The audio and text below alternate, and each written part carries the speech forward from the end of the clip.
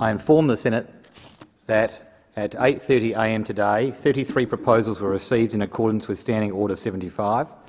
The question of which proposal would be submitted to the Senate was determined by lot.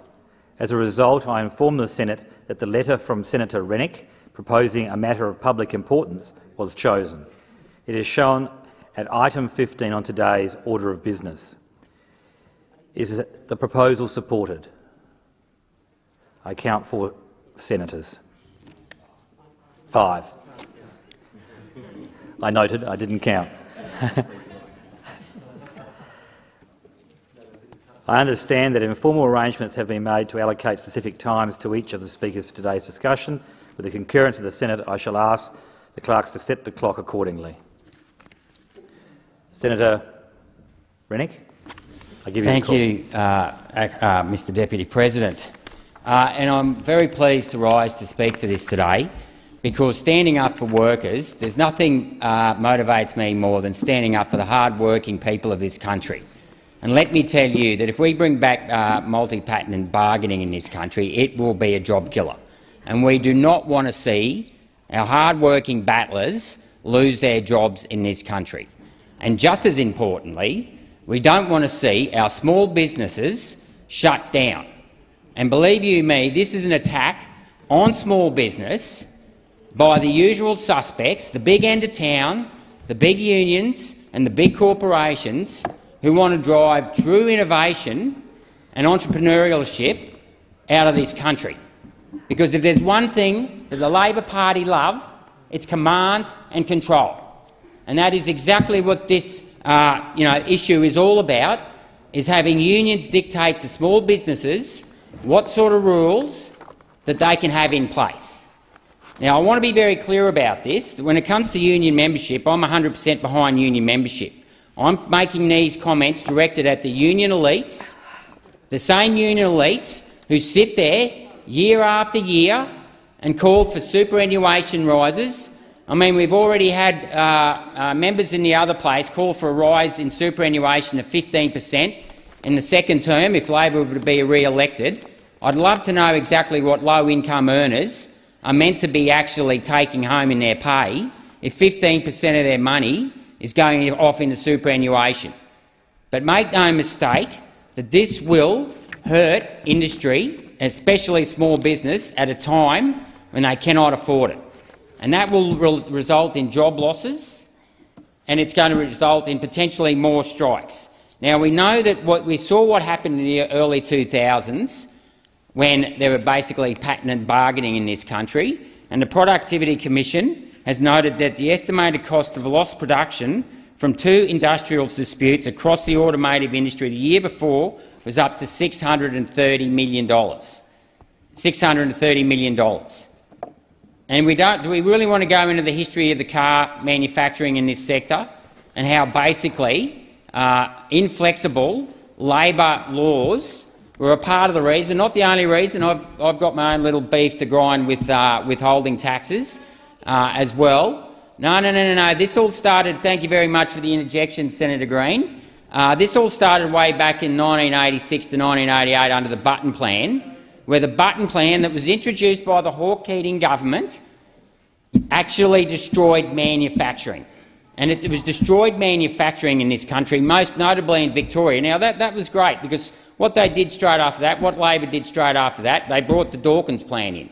So they destroyed the manufacturing sector, right, and then they pumped money, they subsidised the university sector.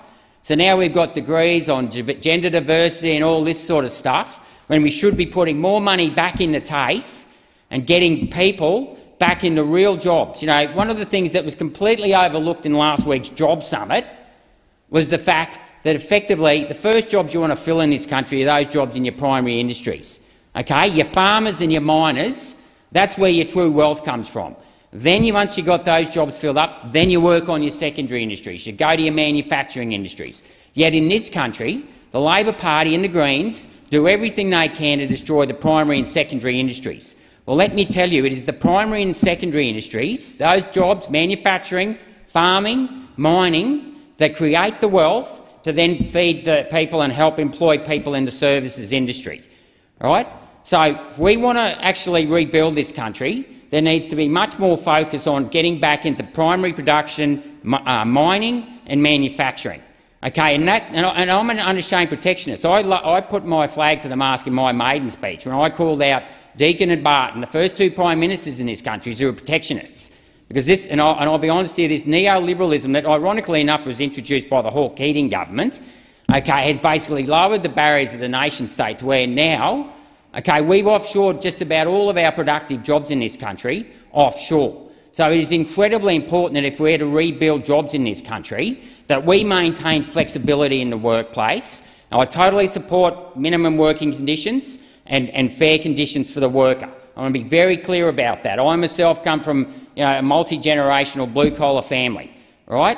But the reason why I'm on this side of the chamber is that I believe in the individual worth, dignity and worth of every individual and people having the flexibility to make their own decisions. And I can tell you what, the Labor Party that used to believe in that, we know they don't believe that anymore. They went and introduced compulsory superannuation. They never put that to the vote, did they? And we know why they didn't, because in 1997, when New Zealand put compulsory superannuation to the vote, they lost it 92% to 8%. Because do you think if Paul Keating in 1992 had said to everyone, oh, look, by 2020 we're going to take 10% of your wages, give it to someone you've never met, and you may or may not get it back when you're 60, and there's no capital guarantee that you're going to get it back, do you think the people would have voted for it? Of course not. Of course not. And what has this superannuation ended up funding? I'll tell you what it's funded. It's funded the privatisation of our sovereign infrastructure, right? So either Macquarie Bank owns it or the foreign offshore companies own it, okay? And we're now paying through the nose for toll roads and services. Our energy grid is on the verge of collapse because we've basically had rent-seeking privateers, okay, in the superannuation industry. In the superannuation, always whinging they want more handouts, more handouts. Climate change is just this big virtue signalling distraction for the rent seekers in the private sector to be milking our our essential services dry. Right? So, like I said, yet again, we have to maintain flexibility in the workplace. We have to let our small business flourish. And they are not going to be able to flourish if they've got unions breathing down their throat and over and beyond, fair working pay, minimum award conditions, forcing one set of rules from one industry onto another industry with another set of working conditions that are completely different to everyone else. I tell you what, this is not what we want in this country. This is not what we want in this country. We should be trying to get Australians back into jobs, in particular those Australians who exercise their right in a free democratic country not to take up a jab, which has been proven to be ineffective. 10 million cases by August 22. Don't think it works, sorry, but that's the facts. Okay, we've got hundreds of thousands, or potentially hundreds of thousands, of workers out of work here in Australia. And what does this lot on the other side do? The Labor movement want to do? They want to increase immigration to push out Australian workers who chose their democratic right to choose what goes into their body. And I heard, a minister in the other place say last week, oh, we're going to bring in nurses, because we've got a nursing shortage. Well, maybe we've actually got a nursing shortage because this side of the chamber continues to push out people like nurses and teachers, they're not being vilified, out of work. So I suggest before we start talking about bringing in, rigid working conditions that are going to make it very difficult for small business, why you want to start a small business in this country with the Labor movement, with the big unions and their bullying tactics and their coercion via mandates. Where were they with the mandates? They ran a mile. They ran a mile. They do not believe in free choice. They do not believe in free choice. They don't believe in quality assurance. It's all about our way or the highway. Well, heaven help us if we have the Labor Party getting in charge of in charge of industrial relations in this country. Even the former Prime Minister Kevin Rudd knocked back patent and bargaining in 2007. They didn't even go that far. But we know that the Prime Minister of the day, he comes from the far, far, far left. Okay, if any further left, he'd fall off the edge of the planet. But that's how far left he is, and he's done a very good job of hiding his Marxist tendencies and everything like that. But don't you worry. He will be totally behind the whole, you will be happy and own nothing. and he's going to do that through basically sending small business broke. Everything's going to come back and being state-owned, and while I believe sovereign infrastructure should be state-owned, I certainly don't believe that is the case in the private sector. Our small business are the true capitalists in this country, not the guys in big corporations now who are controlled by the union funds. Over 20% of all of our major blue chips now are controlled by industry funds. They all have one proxy advisor. Yet again, they've centralised power into the hands of a few inner-city urban elites who wouldn't know the difference between a Brigalola box tree or hematite and magnetite. No, they wouldn't know where the wealth in this country comes from. But they're more than happy to set down a whole new bunch of rules in this country and laws in this country that are going to drive small business broke and are going to actually send hard-working Australians back home in the gutter without a job. Senator Green. Thank you, Madam Acting Deputy President. Well, here we go with the scaremongering from those opposite, and it's clear that they are deeply embarrassed about the record years of low wage growth under their former government and are suffering what I would call complete FOMO about refusing to turn up to the Jobs and Skills Summit. But this MPI gives me a chance to talk about how successful the Jobs and Skills Summit was and what were the outcomes that has been led to. Given the Liberal Party's refusal to play a constructive role, they might have missed some of the positive outcomes that were agreed to at the summit. This includes a massive investment in free fee TAFE, an income credit for pensioners who want to get into the workforce, a fix for visa backlog and fairer updates to the parental leave provisions. This government was also able to secure positive guiding principles for a new way forward on workplace relations, because at the Jobs and Skills Summit, this government got everybody around the table.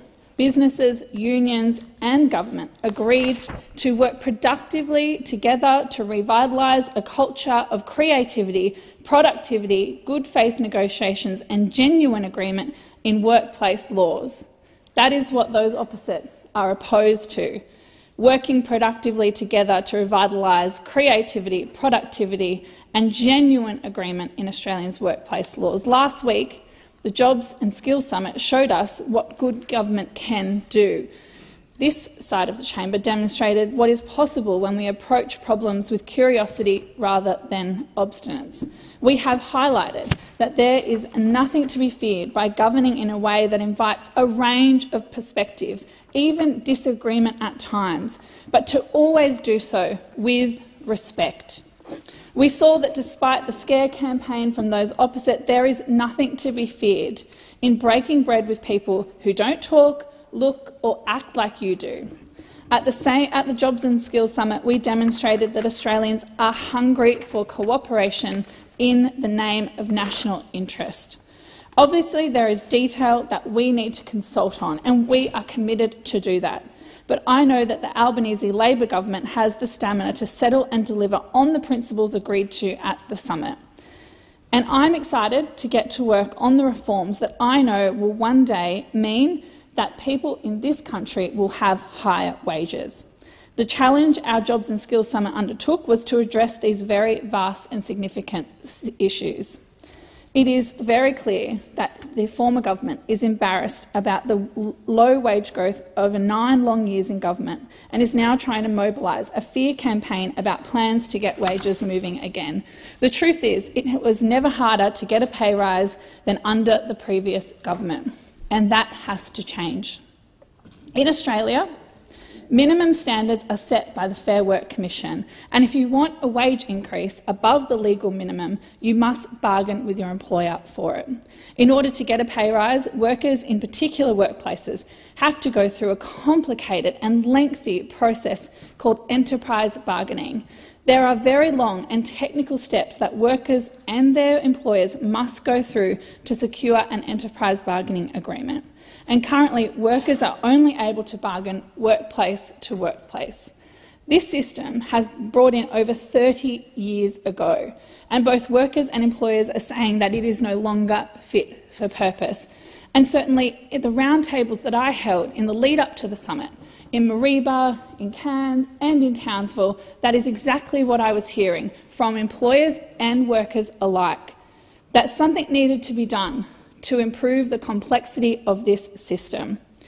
Enterprise bargaining was introduced at a time when workplaces had many more workers and giving them more power to bargain for good wages and conditions. Only 1 in every 7 workers is currently covered by an EBA, meaning most workers aren't receiving regular wage rises. For those lucky 1 in 7, the system still isn't delivering, and it didn't deliver under 9 years of the Liberal National Party. Workplaces are much smaller than they were when enterprise bargaining was introduced, meaning workers have fewer resources and power to bargain on an even footing with their employers. Workers and businesses are calling for multi-employer bargaining. It's nothing to be afraid of. Those opposite will try to create a scare campaign around it. But the Australian Union Movement, the representative organisation for small businesses, COSBOA, have come together to put forward sensible reform that allows for collective bargaining to take the most appropriate form for industry that it is serving. Multi-employer bargaining allows workers who do the same job across multiple employers to bargain together for wage increases. Now, I'll give you an example of this because I know that there will be a lot of misinformation coming from the other side of this chamber. But for example, every childcare centre in Australia has their own set of wages and conditions, and under a multi-employer bargaining model, all early childhood educators could possibly come together beyond their own centre and bargain for an industry-wide increase. There is no denying that childcare workers are some of our lowest paid workers, and yet they do some of the most important work. It boggles the mind how those opposite could be opposed to an instrument that would lead to wage rises for some of our lowest paid, highly feminised workforces. More people means more power, which improves our chances of winning good wages and conditions for lower paid workers. It is also good for business because the current EBA process means employers have to fork out big sums of money to consultancies to navigate a complex system. This would make it easier for both workers and employers to negotiate and settle fair wage increases.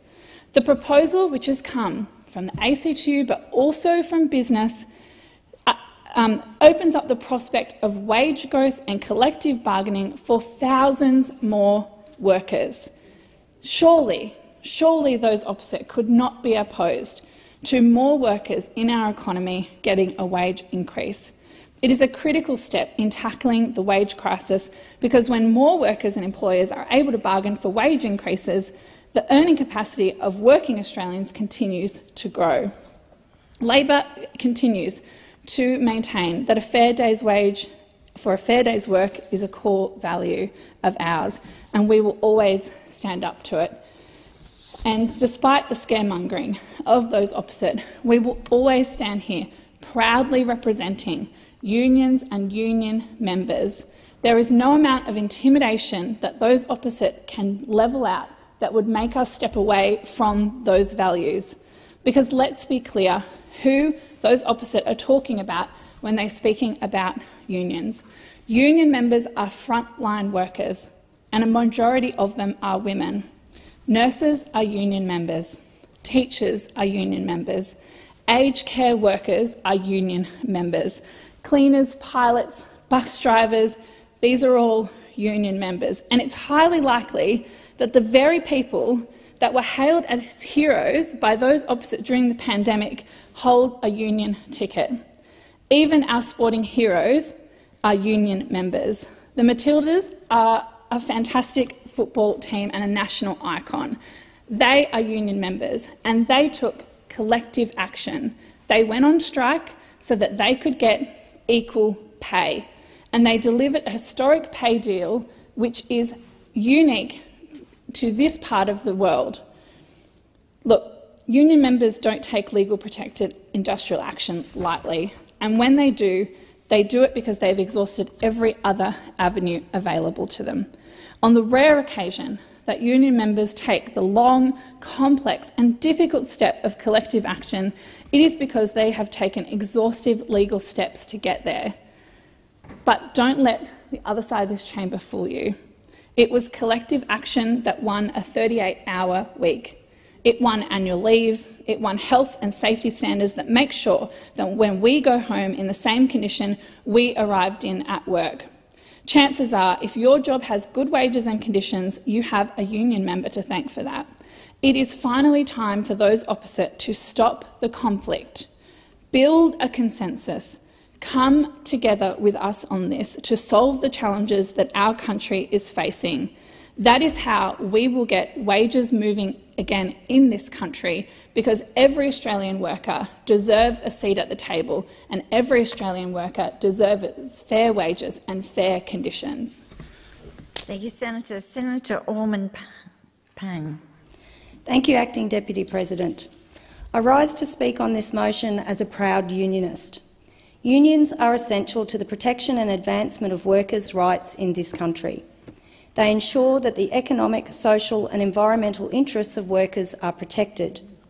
All Australian workers should have a fair pay for fair work, but the reality is that many workers are falling through the gaps of our industrial relations system because they have been hamstrung by successive governments who've denied them the right to collectively bargain across sectors.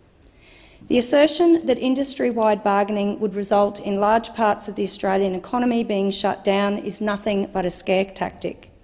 The Coalition's attempt to make unions and the rights of workers their political punching bag should be strongly rejected. It is a sentiment that is inherently damaging to the rights of Australian workers. But this is to be expected from an opposition that is out of ideas and out of energy. All they know how to do is run scare campaigns and attack workers. The lack of creativity is truly breathtaking. But we shouldn't be surprised. This run-of-the-mill stuff from the Liberals and Nationals who've not had an approach to workplace relations in their history that doesn't involve deliberately making wages stagnate and trampling on working people. The Greens are in agreement with the ACTU on the need for the implementation of industry-wide bargaining, and we welcome the commitment by the government to its reintroduction. All the evidence shows that enterprise agreements negotiated by unions result in better pay and conditions for workers. We want to see more workers covered by these agreements and more workers being represented by their union. Union membership has been dropping for too many years. Today, only 14% of employees are members of trade unions and less in the private sector. This drop in union membership is a direct result of deliberate policy by successive governments, dismantling legislative support for unions, restrictions on organising and forcing workers to negotiate individually with their employers. Today we see a continued lack of political commitment to encouraging the increase of union membership. Even this morning, the Prime Minister refused to commit to encouraging increased union membership. As head of the so-called Workers' Party, his lack of support for union participation is disappointing. Falling membership and decreased collective bargaining power only serves to negatively affect Australians' living standards. We need stronger unions today. Unions are their members.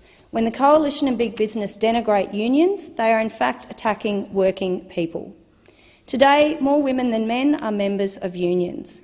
Industry-wide bargaining is particularly important and relevant for employees in traditionally female-dominated industries. The face of modern unionism has changed, and increasingly union members are frontline workers in aged care, early childhood education and teaching. In that sense, I am perhaps the archetypal union thug, and I've been a proud union thug for 30 years. By improving the bargaining power of workers, we are not going to see the Australian economy being shut down as a result of strike action, as Senator Rennick has asserted. It says a lot about the Liberal and National parties' lack of understanding about what matters to Australians that this is their primary focus. Increasingly, we are seeing industries such as early childhood education and aged care being eroded as workers leave these sectors due to inadequate wages. Improving worker pay in sectors such as early childhood education and aged care would go a long way towards improving the current gender-based economic inequity in Australia and ensuring that the deficiencies in workers' wages do not force them into a cost of living crisis. In focusing on the potential for strikes as the predominant issue facing our economy, Senator Rennick has demonstrated once again how the Liberals side with corporations rather than working people. Australians need wage rises now to deal with the increasing costs of living. Access to industry-wide bargaining is an essential element to ensure Australians' wages continue increasing to meet the demands of inflation and prevent a cost of living crisis. This is why the adoption of industry-wide bargaining is so important. Instead of being scared of the potential for strikes, we should be scared of the impacts the cost of living crisis will have on Australians. Fearing strikes cannot be the perennial reason for a lack of support for union strength, increasing union membership and expanding workers' rights. Stronger unions are an essential part of ensuring all workers receive equitable wages and fair working conditions. Thank you, Senator. Senator Cash. Thank you, Deputy President, Acting Deputy President. Well, I'm going to take issue with what the previous speaker has just said, because Australia cannot afford a backward step to the past. Anybody who lived through the 1970s and the 1980s would remember that there wasn't a risk of an economy-wide shutdown. There was action taken in support of economy-wide shutdowns. And it would appear that this is something that is missed by so many on the other side. Without a doubt, the deal that has been done between the Albanese Labor Government and the ACTU well and truly shows that under Mr Albanese as Prime Minister of Australia, the Australian Labor Party are beholden nothing more and nothing less to the union movement. But what is worse is that they're actually paying back their paymaster. Because when you look at the threat of damaging industrial action, because that's exactly what this is designed to do, the Albanese government is about to deliver that in full to Australians. Because anybody who understands the history of the Industrial Relations Act would understand that this type of behaviour was actually ruled out and made illegal by the former Keating government. And in fact, even former Labor Prime Ministers, in Prime Minister Rudd and Prime Minister Gillard, even they recognised the need to ensure that this type of behaviour did not return. Even former Labor Prime Ministers, Prime Minister Gillard and Prime Minister Rudd, and they were pressed by the ACTU at the time, they were pressed by the union movement, but they stood their ground. They stood their ground and they refused to capitulate. Why? Because they understood that the last thing that Australia needed under their former Labor governments was a return to the dark old days of economy-wide shutdowns. And again, what is conveniently missed by those opposite in this debate is that under Labor's Fair Work Act, so that's the Fair Work Act that was put together under the former Rudd and Gillard governments, multi-employer bargaining is actually allowed. Two employers can get together if they want, and they can actually bargain for an enterprise agreement.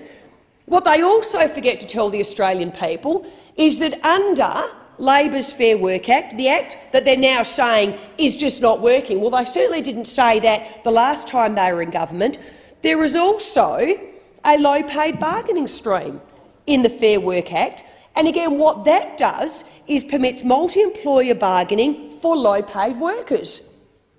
So despite everything that those opposites are saying, the Fair Work Act, Labor's Fair Work Act, as it currently stands, the act that they designed, already allows multi-employer bargaining and already allows multi-employer bargaining for low-paid workers. And in fact, when you look at why, under the former Labor government, this was actually inserted, the stream was designed for sectors such as the aged care and community services, the very sectors that the ACTU constantly refers to in arguing for an industry bargaining system.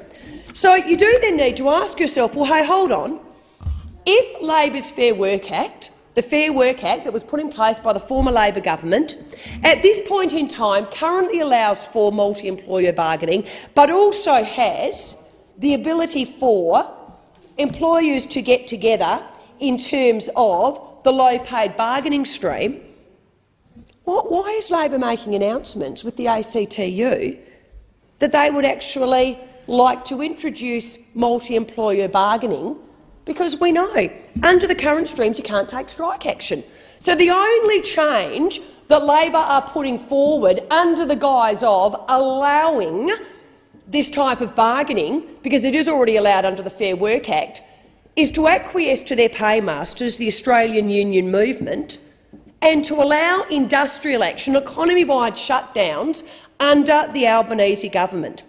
So, for those who lived through the dark old days of the 70s and 80s, you will recall that during those periods of time, when the industrial action was actually unlawful, but that did not stop people, you had general strikes, you had airline strikes, you had public transport strikes, you had beer strikes, you had waterfront strikes, and you also had retail strikes.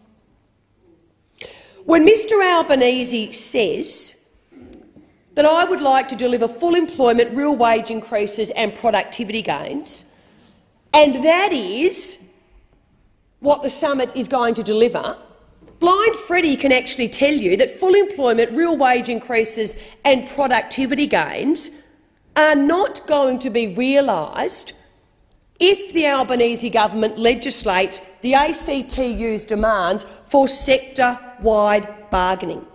You'll also be able to have sympathy strikes. So you can actually have all sorts of workplaces that have no relationship whatsoever with those who are seeking to go out on strike. They will be able to go on strike. So in my home state of Perth, you could have workers in New South Wales taking industrial action, and workers in Perth will be able to go on strike in support of them. You tell me, a business that is forced to close because its workers are on strike, how does that deliver full employment? How does that deliver real wage increases? How does that deliver productivity gains? Because ultimately, that is what Mr Albanese said the summit would deliver. And yet all we have seen so far is a talk fest, is a glorified networking event, and then some window dressing for decisions that by and large have already been made by the Albanese government to appease their union paymasters. And on that note, it is a fact that unions currently represent less than 10% of the private sector workforce. And yet, when you look at how many of them were invited to the summit, they had around 33 seats at the summit table. And yet small businesses who, on any analysis, represent the backbone of the Australian economy, they are well and truly the job makers of our economy. They represent 41% of our workforce. Australians might be interested to know they had one seat at the table. So despite all of the rhetoric that we are hearing from Prime Minister Albanese, I'm pro-worker, I'm pro-employer, small businesses representing 41% of our workforce had one seat at the summit, and unions who represent less than 10% of the private sector workforce had over 25% of the seats at the summit. In life, it's a very simple equation. A business that has to close employs no one. And that is what we are going to see if and when Labor go down the path of legislating the ACTU's demands of industry-wide bargaining.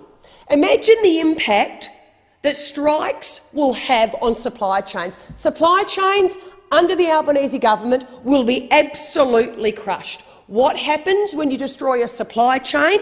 It leads to instability in workplaces. When you have instability in workplaces, what do you end up with? Higher unemployment, less profitability within businesses and a negative impact all over the Australian economy. What are families and businesses looking for out of the Albanese government? They're actually looking for a plan to address the rising cost of living.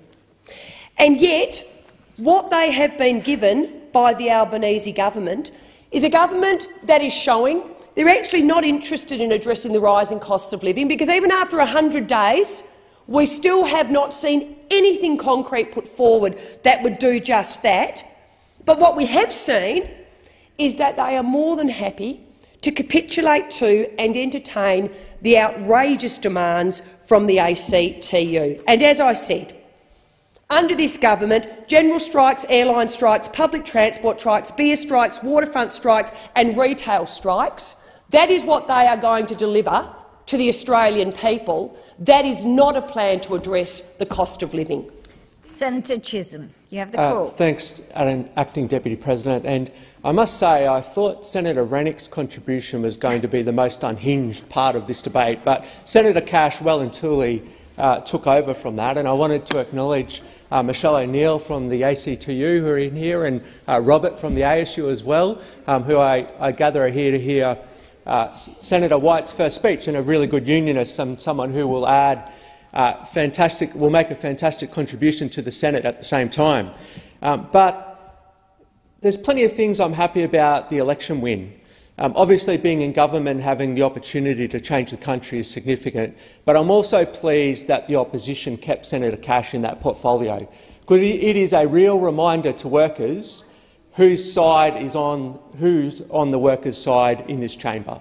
And I think if you went to Australians and said, what was the last election about? What was really a significant thing? What did Albo really stand for in the election campaign? And that was he wanted to see workers get a pay rise. And he was attacked for that by the now opposition. He was attacked for that in the media. But if you look at our record and what we have done in government, that is absolutely what we are focused on. The first act of the Albanese Labor Cabinet was to support a wage rise for those on the minimum wage. We've also seen now a commitment when it comes to aged care workers and support for them to get a wage rise as well once that decision is made. So there is absolutely no doubt for the Australian people, and it's only further emphasised by the unhinged attack we've seen from the opposition to the Jobs and Skills Summit, that they still just don't get it, that we are on the side of workers, we're proud to be on the side of workers, and we want to deliver for workers as part of an Albanese Labor government. And it also shows that they have learnt nothing from the election campaign. They took no lessons from the election campaign. The Jobs and Skills Summit was about bringing people together. It was about trying to seek common ground, because no one involved in labour relations in this country thinks that the current system is working. That was clear in the lead-up, it was clear at the summit itself, and that's why we want to work together. And it says so much about this government, this opposition, that they've completely missed the mark on that. They failed to understand what our motivation is and why we are seeking to bring Australians together on this. And the Jobs and Skills Summit, it didn't culminate Thursday, Friday last week. There was ongoing work that will continue to happen, but also it was about the lead-up work that was done by the government. The roundtables that we had, I think it was almost 100 roundtables that we held in different geographic regions, different industries, and that led to the optimism that we saw on display on Thursday, Friday. And we're all part of getting out there and listening. So the Treasurer, Jim Chalmers, and myself, we were in Rockhampton and on the Sunshine Coast. We had roundtables, we involved local workforce, we had councils, we had unions. We wanted to ensure that we heard from a broad cross-section of the community. Last week I was in Roma and did a community lunch with about 30 or 40 people from Roma in Western Queensland. And they were excited and were openly talking about what the Jobs and Skills Summit would bring and the opportunity it would bring for regional and rural Australia as well. And then on Wednesday before the Jobs Summit, I was at the Business Council of Australia dinner where the Prime Minister was the guest speaker.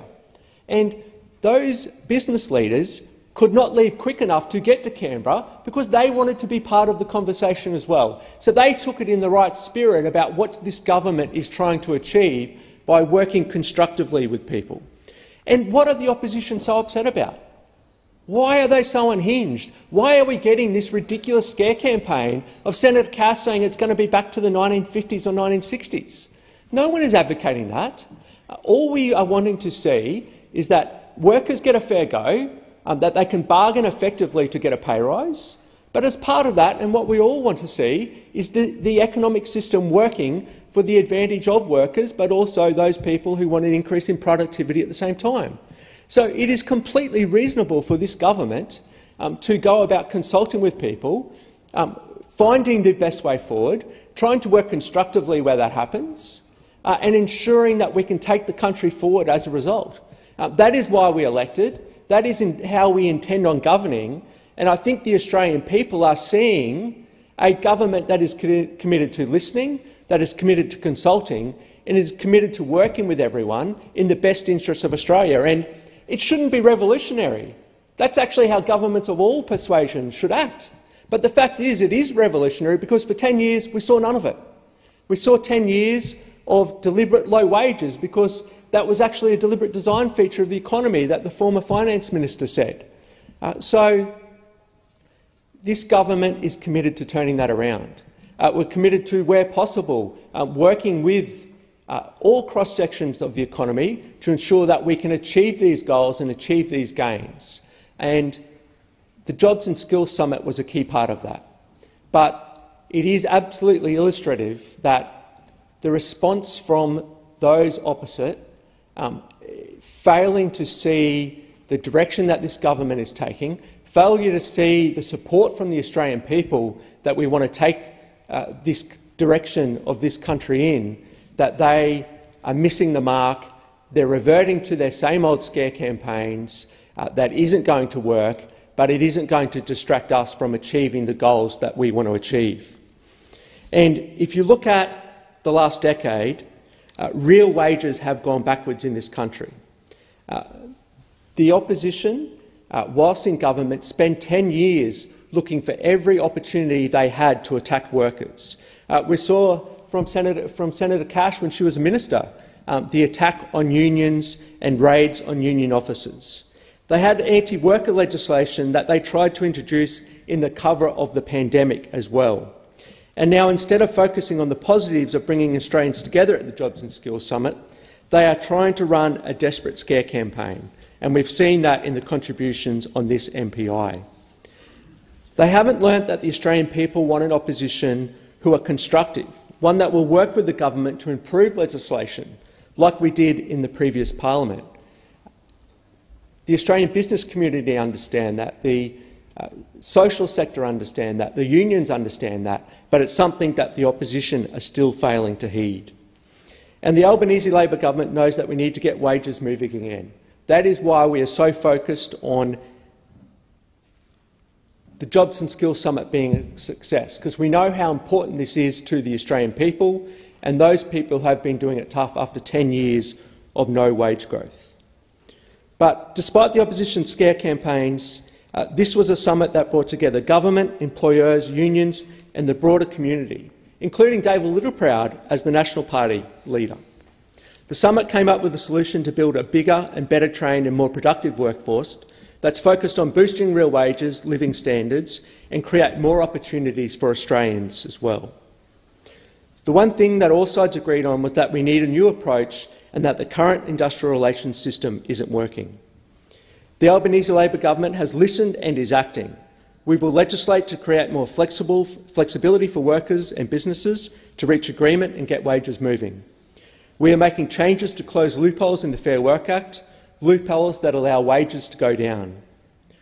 So, instead of looking for solutions, the opposition are running the same tired scare campaigns that they did in government. They aren't wanting to work together to improve the system, working for businesses and workers so that we can increase productivity and include wages. They talked a lot about small business, but the fact is that the Small Business Council of Australia were represented. And what they said was, and what Alexi Boyd said was, What we're hearing from our members is some of them are saying that this is something they would like to look into. It's as simple as that. So we've seen some constructive comments from the small business community. And as the Prime Minister said this morning on ABC Radio, I see myself as pro-business and pro-worker. I see that there is common interest between business and unions, that Australia works best when we're all headed in the one direction, when there's that spirit of cooperation, and that is the spirit which I wish to foster. That's the spirit that I saw in evidence over the 2 days at the summit. So you can see the clear contrast there between a government that wants to make progress on these issues because we understand how important they are for the Australian people. We want to see unions being able to represent their workers and be able to achieve success for their workers in terms of productivity, in terms of wages and in terms of job conditions. But we also understand that we need businesses to thrive at the same time. And that's what bringing people together at a summit will achieve. None of the nonsense that we've seen from those opposite is going to achieve anything.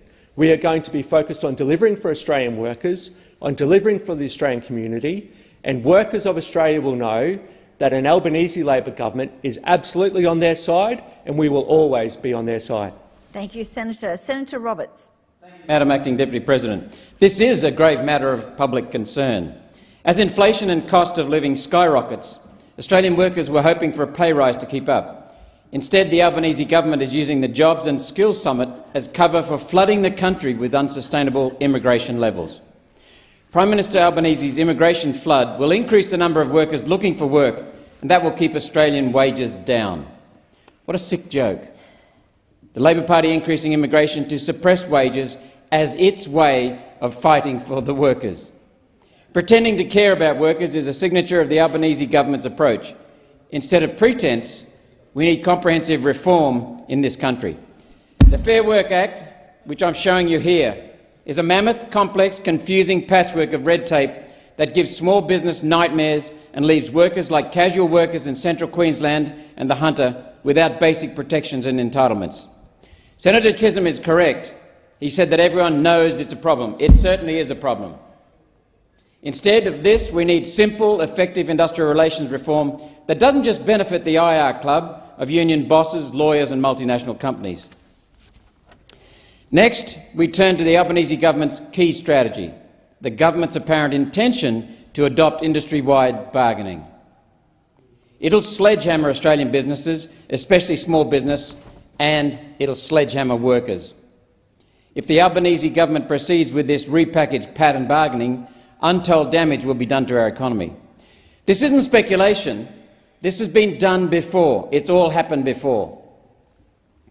A 2002 Productivity Commission inquiry found that just 2 industrial disputes in the automotive industry the year before cost $630 million in lost production. In today's dollars, that's more than $1 billion. It's worth explaining what this damage could mean. Currently, if workers want to go on strike against a particular company, as is their right, like the Qantas baggage handler strike happening right now, criteria must be met for the strike to be lawful. That's Qantas baggage handlers striking for benefits from Qantas. In industry-wide bargaining, the Qantas strike would automatically allow Virgin staff to go on strike, even though their pay, conditions and employer are completely different. Industry bargaining means entire industries can be shut down even if there's only one company treating employees poorly. Imagine one cafe having a strike and that automatically triggering strikes across the hospitality industry, even at cafes already paying their employees well and treating them fairly. Paralysing entire industries because of disputes with one employer in that industry is reckless and in the long run will harm workers. It's done as a reward for union bosses donating tens of millions of dollars to Labor's election campaign. In return, the Prime Minister gives union bosses more power so they can continue to betray honest union members in deals with multinationals. The Labor Party continues to abandon Australian workers. One Nation will continue to fight for workers and small businesses. Your time has expired. Senator O'Sullivan. Thank you very much, Madam Acting Deputy President. I have great pleasure today in rising to contribute to this very important MPI, and note that it didn't take too long, did it, Madam Acting Deputy President, for this government to be able to come here and be up to their old tricks. Less than 100 days, they're up to their old tricks, and already they're demonstrating that really who's in charge is just the union mates, those their paymasters. And On the back of channelling the former Hawke government with a summit of words and no action, now the government has heeded the union's clarion call for industry-wide bargaining power. Never mind the inflation crisis, which is of course an issue that many Australians are facing, all Australians are facing, and high interest rates and the spiralling cost of living pressures on all Australians. No, this government is intent, post-Hawkfest, is ensuring that unions are happy running amok in the Australian workplace. Business and industries of all sizes are rightly concerned at this sudden development. Why? Because through industry-wide bargaining, unions may seek to weaponise strike action once again through protected action. Now, this should alarm everyone. The risk of economy-wide shutdown is a regression back to the 1970s and 80s, which Australians in this generation, and now for a couple of generations, have frankly never experienced, and they wouldn't want to. But be in no doubt, industrial striking is an instrument of sector-wide bargaining. In the 1970s, when industry-wide strikes were common and the Australian industry were protected by high tariff barriers, you don't have to go far to see what the damaging impacts of strike action had on the Australian economy. Now, data assembled by Dr Jim Stanford indicates that in the 1970s the average number of industrial disputes each year were 2,300. Yet in the period of 2010 to 2018 there was an average of 198. You only have to remember the dire state in Britain in the 1970s, when strike action was out of control and crippling the British economy. It culminated with the famous winter of discontent. Crisis. What crisis? Yelled the British press during the dying days of a British Labor government. And now, in 2022, it's back to the future again. In New South Wales, we're seeing the rail strikes, particularly in Sydney, while up in Brisbane, the CFMEU is flexing its muscle and picketing in the Brisbane CBD. It's also calling for industrial action at airports, which would pose significant threat to an already precarious industry because of the COVID pandemic. And we know what the disruption has been in that industry. The last thing they need is to have that compounded by further industrial action. Nothing emboldens unions more than the ascent of office of a federal Labor government, and that's what we're seeing right now. In the past, the Labor Party rejected the coalition's modest changes to the better off overall test. Interestingly, a September 4, 2022 Australian Financial Review article quoted former Prime Minister Paul Keating as saying that the boot is over-prescriptive, while former ACTU Bill Kelty said it was crazy. I quote, "Crazy," he said. Now, this government should work with the coalition to ensure that the Australian workplace remains harmonious. Our economy depends on this, colleagues. Our economy depends on this. This is the last thing that we would want to see. We cannot revert back to the bleak days of a bygone era. The last thing that this country needs during an environment of high inflation, high interest rates increasing and an out-of-control cost of living is unions gridlocking the Australian economy. It is for these reasons that I support this motion here today. Who is in charge of the agenda of this government? Who is in charge of the progression of our economy? Well, it seems to be the unions. The unions were in force at the summit last week. There were over 30 union officials, 33, 34 union officials, yet there were only 7 West Australians present at that meeting. So who's in charge? Who's in charge? Who's listening to the interests of the economy, listening to the interests of those that are creating the jobs, that have actually got the jobs to make available for Australians to be able to take up? And sadly, that's what we're seeing. We're seeing it's the unions that are in control. And this lot over here, that's their paymasters, and that's what's happening. Thank you, Senator O'Sullivan. We have Senator Shoebridge. Deputy President, what we're seeing here in the Senate today is yet another attempt by the coalition to attack workers at a time when their side of the economy, when capital, is extracting ever more money from the economic system and workers are seeing even less in their pockets. It's no wonder we've seen this motion come from the coalition. They didn't attend the Job Summit. They're bereft of positive ideas, so they come in here with a scare campaign that industry-wide bargaining is somehow going to cause sector-wide strikes and industrial chaos, where in fact what we know it will produce is fair wages, particularly for those feminised part of our workforce, those with least bargaining power who most need help at the moment dealing with the cost of living crisis. So it's no wonder the coalition come in here with their scare campaign. They're happy because profits are up, shareholders are doing well. Profits are up, CEO bonuses are bigger than ever. They're happy, tick. But while profits are up, wages are stagnant. And right now, we know that an ever smaller percentage of the national pie is going to workers in the form of wages, and yet more and more is being delivered to profits and shareholders and CEOs and senior executives.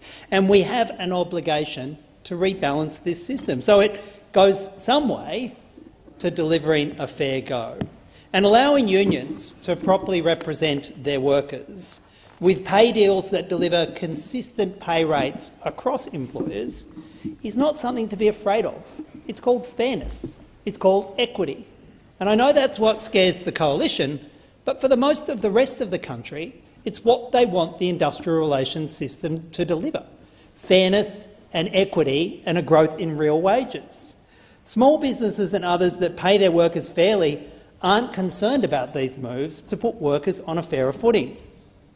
Isolating workers in some workplaces, particularly those with less bargaining power, has been the history of the last 30 years. And what that means is that workers with less power, like those in feminised industries, the care industry, the services industries, miss out on the better wages and conditions that are negotiated in workplaces with greater union density and greater ability to put economic pressure on the system.